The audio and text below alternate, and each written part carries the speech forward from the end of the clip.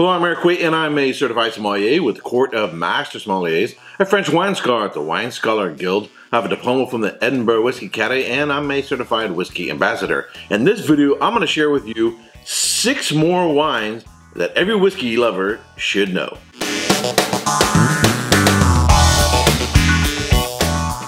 About 90% of the cask aging whiskey in Scotland are ex-bourbon casks. The other 10% is mostly wine casks, although there are also rum casks as well. And the first of the 6 that every wine lover should know is Champagne. Champagne is a wine region in northeastern France at the very edge of the wine zone at the 50th parallel. The grapes Pinot Noir, Pinot Meunier, and Chardonnay are primarily used to produce all Champagne, but small amounts of Pinot Blanc, Pinot Gris, Arbane, and Petit Mesler are vinified as well. The process of making Champagne, called the Méthode Traditionnelle, formerly known as Méthode Champenoise, entails making a still wine, bottling it, adding an unfermented juice with yeast, adding a bottle cap, then allowing the juice added to ferment in the bottle, which provides the CO2 and additional alcohol. After at least 3 years of aging, it goes through a process known as remuage, or riddling, in which the bottles are rotated in racks to move the yeast to the edge of the neck. The neck of the bottle is then frozen, the yeast cap is disgorged, a small amount of sugar, called lait de sage, is added, and the traditional wine cork is added. So there are at least 2 whiskeys that advertise that they are being aged or finished in Champagne casks, giving the impression that the whiskey derives flavor from a sparkling wine. The first is the Arran Malt Grand Cru Champagne Finish, and the second is the Glenfiddich Grand Cru Champagne Finish. Particularly using the imagery of bubbles in their advertising, and the media is going along with it, stating that Glenfiddich is giving sparkling wine treatment to whiskey. I'm going to call this bullshit, and here's the reason why. As I just explained, wine is made twice for Champagne. First, a still wine is made, which is then put into a bottle. Then an unfermented juice is added, and that is fermented in the bottle with a bottle cap. When that second juice is fermented, the fermentation process produces alcohol and carbon dioxide. But because there's a cap on it, the carbon dioxide can't escape. That's where you get your bubbles from. Then the yeast is removed, and then the regular cork is put in, and now you have a sparkling wine.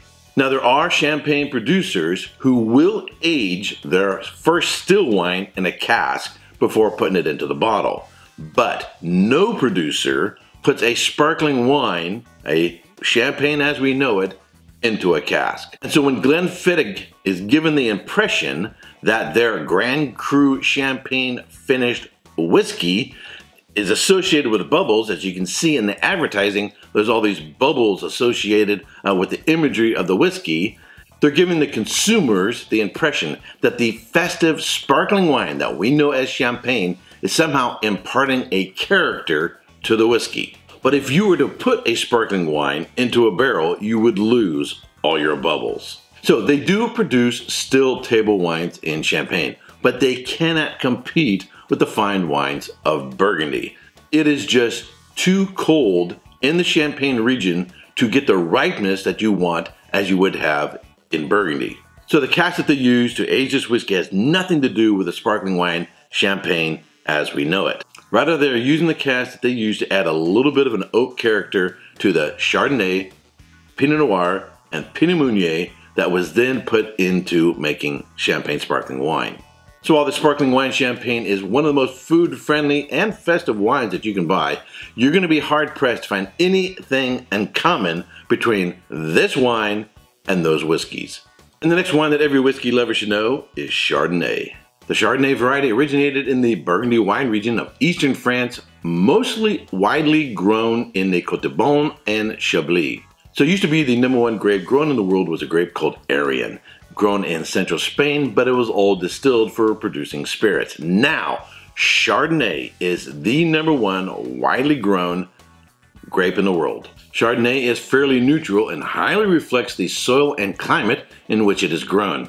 In cool regions, it tends to have green apple and pear notes. In warmer regions, it expresses more stone fruit notes of peaches and in very warm regions it becomes tropical with aromas and flavors of pineapple and mango. So here are two Chardonnays from California. This one is called Bogle. It is from Clarksburg in Central California. Warmer region, it's going to give you notes of mango, pineapple, and other tropical characters. This is one of my favorite Chardonnays from Hansel Vineyards in Sonoma, closer to the ocean, so you're going to get more pear and apple characteristics. An absolutely superb wine from the oldest Chardonnay grapes in California, over 60 years old. Of course, the price difference between these two is huge. Bogle runs for about $9 or $10, and Hansel probably closer to $70 or $80. Chardonnay is often considered to be the winemaker's grape, as it can be made in a number of styles. Fermented and aged in stainless steel, it becomes austere with crisp acidity, displaying aromas and flavors of yellow apple and pear notes, and pairs well with seafood and shellfish. This is most likely what you're going to find in Chablis. Aged in neutral oak, it has slight softer edges, and if put through secondary malolactic conversion, the malic acid is converted to lactic acid, it becomes buttery. And if aged in new French oak, it will have layers of vanilla. If aged sur lie on the yeast and stirred batonnage, it can develop toasty notes. And if barrel fermented and barrel aged, it can develop flavors of apple pie with cinnamon and butterscotch. As previously stated, Chardonnay is also a major player in sparkling wines such as Champagne, along with other grapes such as Pinot Noir and Pinot Meunier. Classic Chardonnay regions include the Côte de Beaune of Burgundy, France, Chablis, in California, anywhere along the coast, Los Caneros, Napa Valley, Monterey, and Russian River, and Santa Barbara. And there are also absolutely fantastic Chardonnays coming out of Western Australia. 4 whiskeys that are aged in Chardonnay casks include the Glenmorangie 10-year-old Chardonnay cask Highland Single Malt Scotch Whiskey, Virginia Distilling Company Chardonnay cask finished Virginia Highland Whiskey, Thomas S. Moore Bourbon finished in Chardonnay casks, and the Amador Straight Hop Flavored Whiskey. It's a blend of 60% straight malt whiskey, 40% hop flavored whiskey distilled from a craft IPA beer. Then the components were aged separately for over 2 years in French oak wine barrels and then married in Chardonnay barrels for another 2 years before being bottled. And the next wine that every whiskey lover should know is Barolo. This is one of my favorites. An absolutely fantastic food-friendly wine, but it's not for the faint of heart because while it has the elegance and finesse of the finest Burgundies, it has enough tannin to rip your face off. Barolo is the name of a region in Piedmont, Italy, and the grape is Nebbiolo. It is similar in aromas and flavors to Pinot Noir from Burgundy with cherry, herbs, earth, and mushrooms, but it can also have a hint of tar. But whereas Pinot Noir tends to have very low to medium tannin, Nebbiolo has very high tannins, making it very age-worthy. So this is a wine I like to have 10 years on it before I open the bottle. However, there is a difference between, say, new school and old school Barolo producers, so you need to get to know your producers. Some new school Barolo producers are using newer, young French oak casks, which sort of helps Nebbiolo to age a little bit faster, so you can drink them a little younger. The old traditional producers are using neutral casks, huge casks, which don't really soften the tannins as you might want, and so you need to sit on these wines for about 15 to 20 years before you can really approach them. A few Barolo cask aged whiskeys to check out include the Hazelburn 9-year-old Barolo cask Campbelltown Single Malt Scotch Whiskey, the Edradour 8-year-old 2006 Barolo cask Highland Single Malt Scotch Whiskey, and the Napogue Castle 12-year-old Marchesi de Barolo cask finished Irish whiskey. And the fourth wine that every whiskey lover should know is Malbec. This has become an extremely popular wine. In fact, they made a document about it called the Boom Varietal. Malbec is one of 5 Bordeaux grape varieties, but it has become less popular in Bordeaux after 1956 when frost killed off 75% of the crop. But in Cahors, France, where it is known as Cotte, they replanted in the region and they frequently mixed Malbec with Merlot and Tannat to make dark, full-bodied wines, but have ventured into 100% Malbec varietal wines more recently. It then found a new home in Argentina, particularly in the Mendoza region, where it finds its purest expression, and it is a very affordable, high-quality wine. This is the Luca Old Vine Malbec from 2017 from the Uco Valley in Mendoza.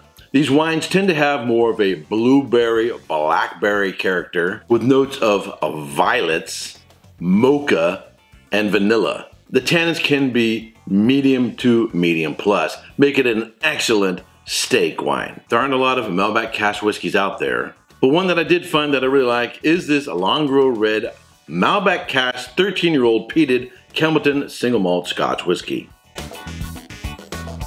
And our next wine that every whiskey lover should know is Zinfandel. Zinfandel is a California grape that originated in Italy and further back in Croatia. DNA analysis Carol Meredith of UC Davis revealed that it is genetically equivalent to the Croatian grape Tribodrag, as well as to the Primitivo variety, traditionally known in Apulia, the heel of Italy, where it is introduced in the 18th century. The grape bunches are often uneven sizes, resulting in some berries becoming ripe earlier than others. And by the time the entire bunch is ripe, the larger berries are super ripe and almost raisined. The result is higher sugars, higher levels of alcohol, and a wine with a very jammy character with aromas of raspberry, cherry, and blackberries.